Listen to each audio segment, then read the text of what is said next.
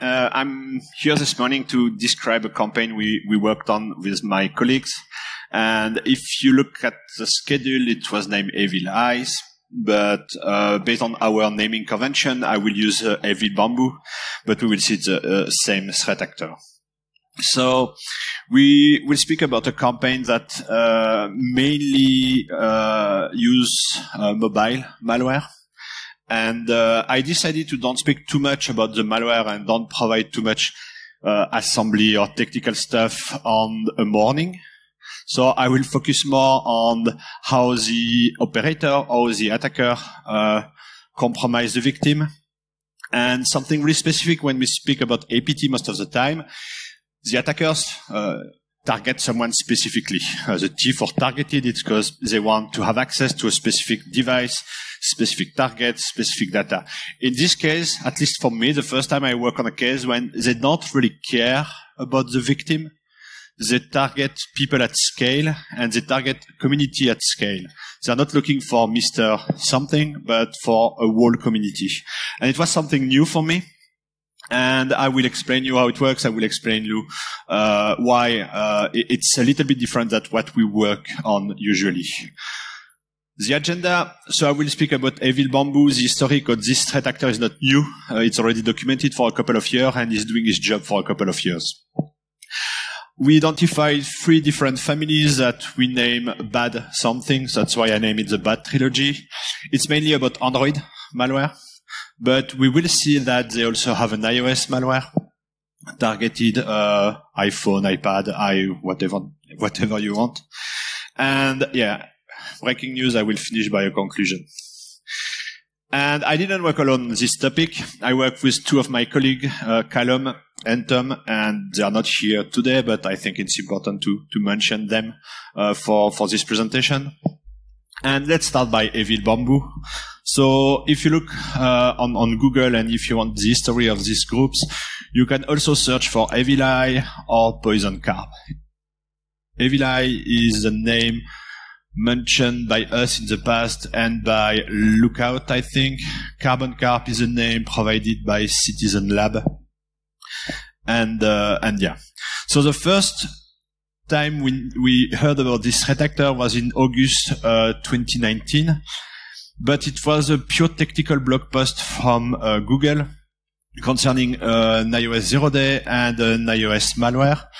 And they didn't link it to any threat actors. They only provide technical detail about the exploit and the malware. But at Volexity, we are used to deal with this threat actor for a couple of reasons. And when we read the blog post, we say, okay, it's in fact Evil Bamboo. We have proof that the malware described here is linked to Evil Bamboo. So we published a first blog post. And like the same week, Citizen Lab also published a blog post about them, explaining that they are targeting the Tibetan community. And in our blog post, due to our visibility, we said they are targeting Uyghur community. And a few months after, another blog post from us when we understood finally how the exploit was used and deployed on a targeted device. And we did another blog post about that. And since this date, a couple of blog posts appear showing each time the capability of the attackers, showing that they are working on, they are using Android malware also. Facebook at this time, Meta today, also took some actions against this threat actor because these attackers create fake Facebook profile to promote the malicious application. So Meta took down all this web page. And yeah, a couple of publications, and the last one was from August this year by ESET, when they described one of the variant I will explain in this presentation, which is bad signal. So it's a pretty well documented threat actor from a toolset point of view. You have a lot of paper explaining what malware, how it works, the features, the capability, the 0-day, etc., etc. So I decided to do the stuff a little bit differently, and I will almost ignore all this part. I will simply give you some context about what we name the bad trilogy. We have 3 Android malware that are used by this threat actor today: Bad Bazaar, Bad Signal, Bad Solar. And they are all a little bit similar, but they are all a little bit different. It means it's not deployed exactly the same way. On some malware, they create fake website promoting the application, saying, yeah, look, this amazing Signal application, way better than the original one. You should use it. Some other doesn't have any dedicated website, or we didn't find the website. Some applications are simply, they take an application, add malicious code, and that's all. They doesn't do anything special. They simply backdoor an existing application and share this application. We will see later how they share it. It's really like a low cost. Take application, add malicious code, send application to the target. But one specific family, bad signal, is pretty interesting because they don't simply backdoor an existing application, but they patch an existing application and modify the behavior of the application. So we will see an example just after about the advantage to do that. And if we look at the victimology, from our visibility, they target mainly Uyghur community, Taiwanese community, and Tibetan community. So we can easily guess what kind of attackers is looking for these three specific communities. But yeah, that's it. Some difference also, which is a bit confusing, and we don't really understand why they have these three families in parallel, running in parallel. They are really running in parallel. Is some of them use HTTP to connect to the C2 server. Some other use raw socket. It's even hard for me to understand how they can maintain everything together, because it's, to be simple, it's a big mess. And they find a way to operate everything. Something common with Bad Bazaar and Bad Solar is the malicious code is not embedded in the application. So the application is simply an Android loader. So you have the legitimate application. They add a loader somewhere that has automatically run, and the loader download a class on a C2 server managed by the attacker. There is a couple of advantages for the attackers. First, he can protect the main payload. He can protect and hide the main features of the malware, which is an advantage. He can easily update it. You don't have to update the application installed on the target phone. It will be automatically downloaded and deployed. And the other advantage is when you are working on signature, you have less code on the malicious application, the backdoored application, and it's more complicated to do signature when you don't have a lot of code. If I take Bad Signal, so the attackers take the open source version of Signal and patch it. And he had a couple of features, and two features are interesting for me. So you have a classical get location and stuff like that, but two features are really interesting from my point of view. I think everybody in the room is using Signal at some point. If you want to have Signal on laptop or desktop, in fact, you install a client, you have a QR code, you take your phone, you scan the QR code, and you have a sync between your phone and your computer. Here, the malware is able to do that silently. It means the attackers install the client on desktop, has a QR code, it silently sends the QR code to the victim, which has this backdoor version installed. The backdoor version say, oh, okay, I've got the QR code, I scan it silently, and I link the desktop application managed by the attackers and the version on the phone. So by doing that, they're able to watch discussion and read the Signal message from the compromised mobile. Another thing they do, it's less clear why. They can define a proxy server on the compromised device. So you have this capability on Signal when you can say, yeah, I want to use this proxy server to connect on Signal because, for example, I live in a country where Signal is blocked. So I can use a server which is not blocked to communicate. The communication is not in text plain, of course, so you cannot read discussion when you are a proxy, but there is some metadata. So maybe you can, I think you can get the IP address of the mobile and some stuff like that. And I think it's interesting for the attackers to get this metadata, and maybe he's able to do something with that.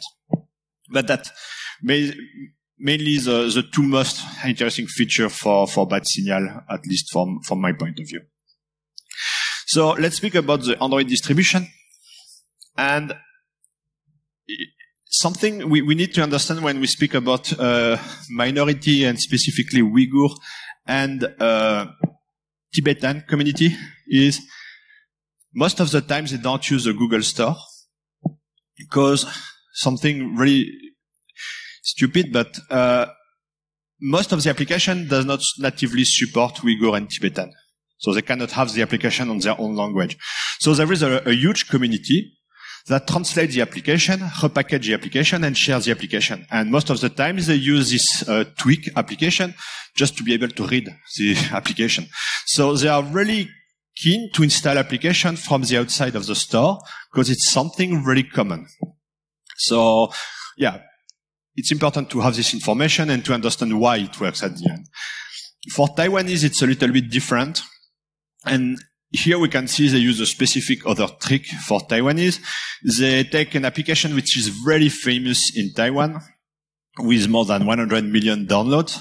It's a chat application and they crack it to don't have to pay for it. And they put it on apk.tw, which is a Taiwanese forum that share Android application and mainly cracked application. This post has more than 100,000 views. So I don't know how many people download the application, but I can see how many people read the post. And in fact, this application was backdoored by Evil Bamboo. So for this case, that's how they deployed. So as you can see, they don't target someone specifically, but they target a community. And for example, the malicious application was not stored on the forum itself because you have some scanner on the forum. So in fact, it's a QR code that points to a Google Doc link, Google Drive link, or a Microsoft OneDrive link, or a Dropbox link. And the APK is stored on this cloud provider and not on the forum directly. Another way to share the application is to create a dedicated website. Bad Bazaar was deployed on this website. So that's a website that share all the tweak version of WhatsApp. So if I'm not sure you can read it, but you have like a FWAD WhatsApp, GB WhatsApp. So it's fork of WhatsApp. It's a tweak version. For example, on WhatsApp, you can only have one phone number. Some of the application, they took WhatsApp, patch it to have two phone numbers, but it's not malicious. It's simply the tweak community decided to patch an existing application. The threat actor took all these tweak versions that are kind of famous on some part of the world and add the malicious code inside of this tweak application. And you have almost all the most well-known tweak WhatsApp application here, and they are all backdoor with Bad Bazaar. Another example, when they create their own application, they create dedicated website. Bad Signal was shared on Signal Plus.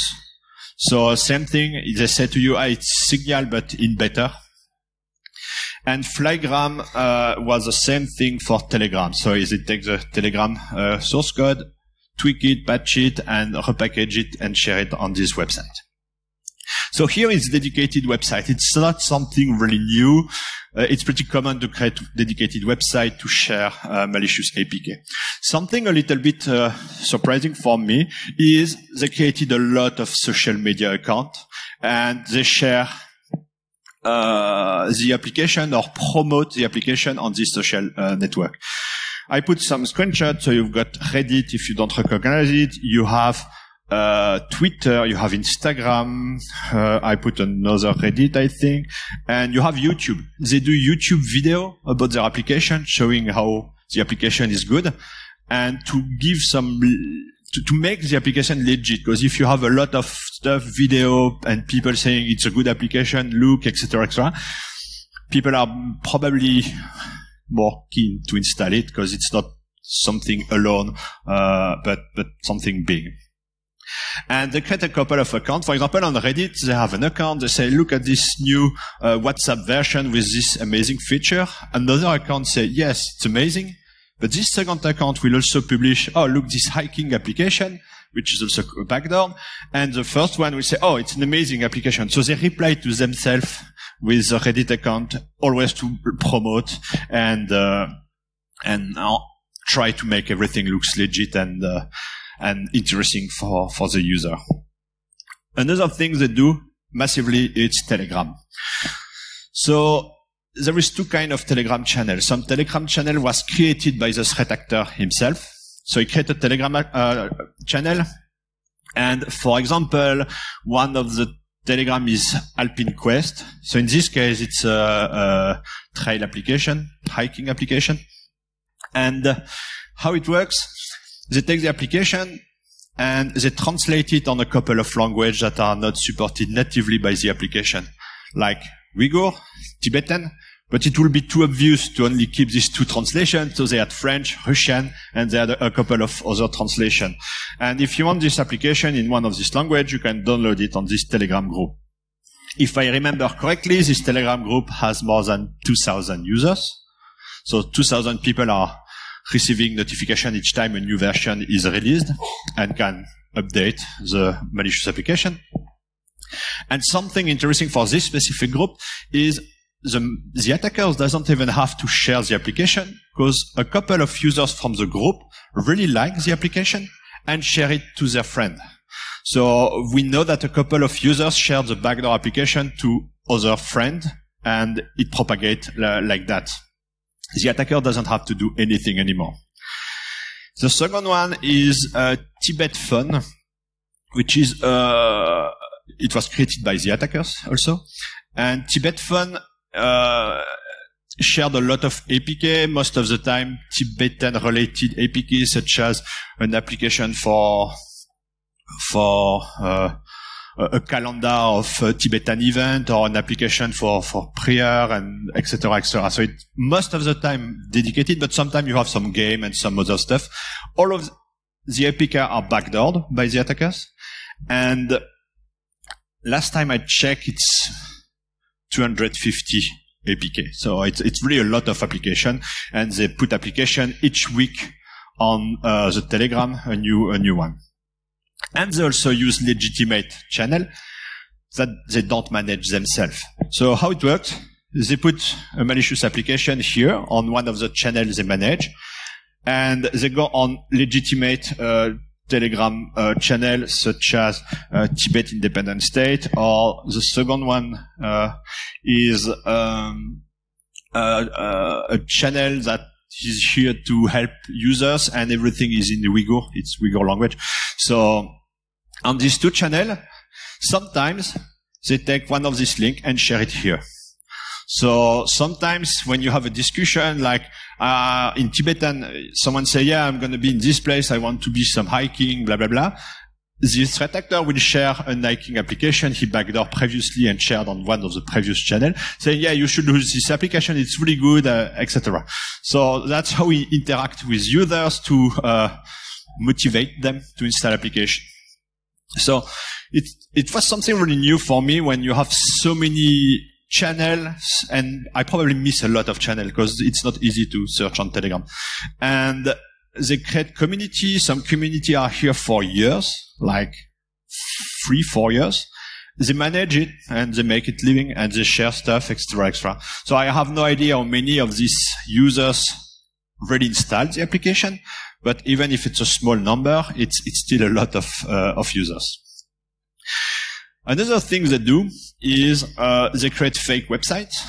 And for example, Pema Yanglen, which is one of the attackers, it's an account that he uses a lot to share malicious application. Sometimes he publish a link like that. So you have a picture with a link to ignitetibet.net. And Ignite Tibet is a website created by the attackers. It's a malicious website. And if you look at the JavaScript which is executed when you visit the website, you can see something interesting. First, it really looks like a media website. It's not too shitty, I would say. It's pretty nice. And if you look at the JavaScript, in fact, it's Gmask, which is a profiler JavaScript. So when you visit the website, the attackers has your time zone, language, screen resolution.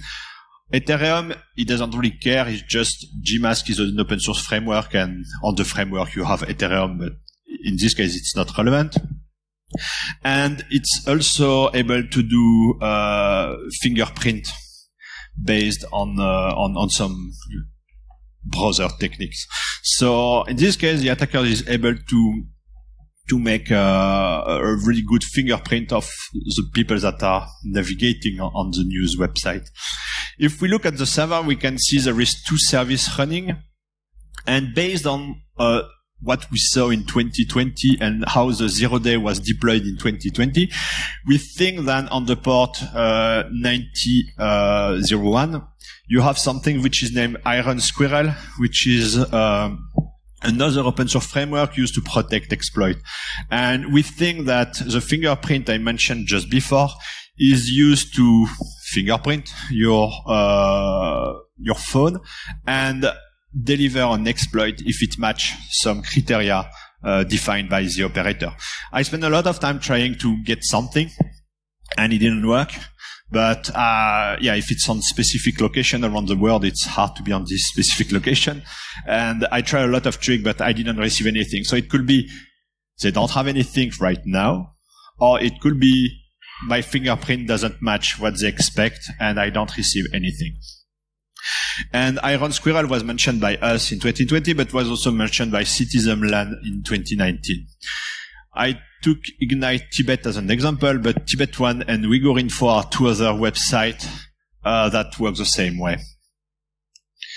So everybody is waiting for this part of the presentation because iOS is very sexy, and you will be disappointed. Sorry. So we don't have an iOS implant, but we have a couple of clues that show that they have iOS support. The first thing is, if you go on Flygram, which was a bad signal malware I mentioned previously, a fake Telegram application, and if you go on archive.org, you can see at some point you have an Apple icon here. That means, yeah, they probably have something linked to iOS, but I agree it's not enough to say they have an iOS implant. But in fact, on bad signal, the attackers forgot to remove the help of the REST API. So simply by putting help on the URL, I'm able to have all the endpoints. And here you can see that one of the endpoints is /API/iOS upload file. If I look on the Android malware I work on, the path was API/upload file. So we guess there is an iOS support on something. Another proof is if I look at Telegram, and always if I look at Pema, the account I mentioned previously, I can see at some point he published a link to an application named Tibet One. And if you remember correctly here, tibet1.org. And this application was removed by Google a few days after it was released. So, not Google, Apple, sorry. So it means that there is probably something wrong with the application. So at some point, I think the operators, the attackers, directly use the Apple Store to share malicious application. I don't have the application. I can simply look at the screenshot at this time. And if you look at the screenshot, the application is able to show you the weather where you are. So I assume the attacker is able to get your location, because to have the weather, you need the location and stuff like that. I don't have it, so I cannot say for sure how it works. But yeah, we are quite sure that the attacker has an iOS implant at some point. It's a schema about everything, every link and website and everything. I won't spend too much time on it. We have a blog post. You can go on the Volexity blog post if you want to see the details. But to conclude, we have a threat actor which is still active. So we released our blog post a few days ago. Since the release, it didn't share any new malicious application. So we have a fan. And something really specific is building communities, which is uncommon for me at least. Maybe some of you are used to that, but for crimeware, I assume communities and sharing and compromising a maximum of device could make sense. But for APT, it's something that is less common. at least it targets 3 of what the Chinese Communist Party named the 5 poison, which is Tibetan, Uyghur, Taiwanese. We didn't have any proof of the 2 other one, which is political party in China, but I guess we don't have any visibility because it's really inside the country. And the 5th one is religious groups, which is also located inside China, so it's probably hard to have visibility on that. If they use Chinese social media, I'm not really used to this kind of platform, etc. So maybe, but I don't have any proof.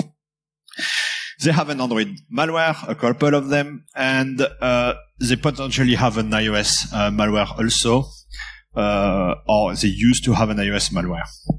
They create fake website with JavaScript profiling, which means they are looking for specific device to deliver something else, because it doesn't make any sense to make some profiling for nothing. Or maybe they do statistics to develop something else later, or statistics to say, okay, I need this kind of exploit for this kind of phone, because statistically I will have a big impact to my against the community.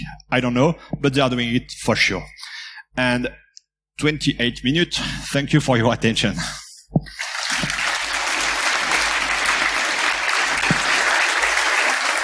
Thank you very much, Paul. Question?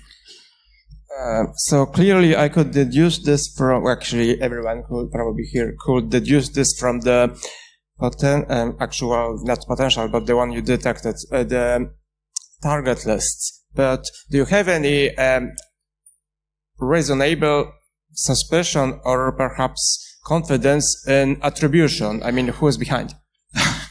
Yeah, for attribution, not only us, but if you ask to Citizen Lab, if you ask to look out, we publish report, it's all about China. Which organization in China, I don't know. Nothing specific.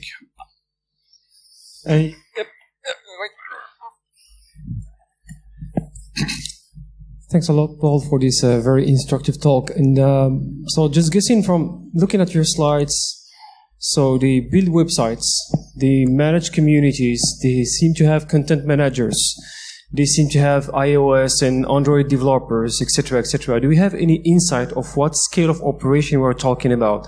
Could you make an educated guess of how many people could be involved in kind of like carrying? Because this seems like to me as a corporate-like or almost corporate-like structure, nurturing over time, you know, these communities and spreading. I saw in one of your, I would say, slides, even somebody looking for help for translating an application, and the threat actor providing a translated application out of their, well, good heart. Yeah, so it's always a tricky question because it's purely, I can guess, make some assumption and nothing else. For the backdoor point of view, I don't think it's really expensive in terms of resources because it's a patch legitimate application, so I think it's a batch. So download the application from Google Store, it's patch, it's push. It's easy. For Bat Signal, which is they take application and tweak it to work differently, it's much more work, but you still have the source code. So I don't think it's crazy expensive. And I don't know, it's big, but I'm not sure they need like 100 of people to operate. Because they don't speak so often. Most of the time when they push an application, it's just one sentence. It's not like a whole text, except Alpine Quest where you have a lot of blah blah. I don't know why for this one specifically they make a lot of blah blah, but that. I really think everything can be automated and you have automation for a lot of stuff, at least for the technical point of view. And yeah, I don't really know. The translation in French, because I can speak about the translation in French, is pretty accurate. It's not like Google Translate. So at least they have capability to write on specific language. And I think Tibetan or Uyghur, it's not something easy to find. You need to find someone that speaks language. So they have language capability for sure. But it's hard to say if it's a lot or not. But it works. It's efficient and 4 years. So. Yeah. Thank you, Paul, for the presentation. I have a question because you mentioned actually that the phenomena to target wide range of people is quite new. But as a reminder, I would like to remind in 2009, 2012, there was the Elderwood actually threat actor that was already also targeting Uyghurs, Tibetans, Taiwanese, Hong Kongese, etc. They used for sure different techniques, waterholing, and also malwares, but it was a wide infection to target communities. Did you see any links between Elderwood and actually this group? We checked, and from the infrastructure point of view, I didn't find anything. From a malware point of view, I didn't find any code sharing. For sure, the victimology looks the same profile, but if it's the same guys, they rebuild everything from scratch, or maybe the people that pay change provider, so same victim but a new provider, and this is new toolset. It's hard to say, but I don't have any link and serious link. Thank you very much, Paul. Yeah.